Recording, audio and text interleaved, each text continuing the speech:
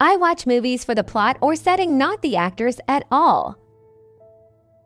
A lot, if not most people, watch movies for the actors why play in them, or big names. For me, if never cared who played what in movies live action.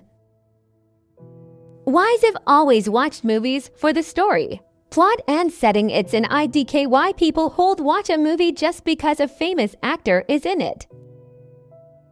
Example, movie 43. That movie has a lot of big name actors: Halle Berry, Emma Stone, Chloe Grace Moritz, Gerard Butler, Sean William Scott, Uma Thurman, Elizabeth Banks, Kristen Bell, Richard Gere, Justin Long, Emma Stone and Naomi Watts, and yet the movie is one of the worst movies I've ever watched. I don't understand how people will watch a movie just for having big actors in them.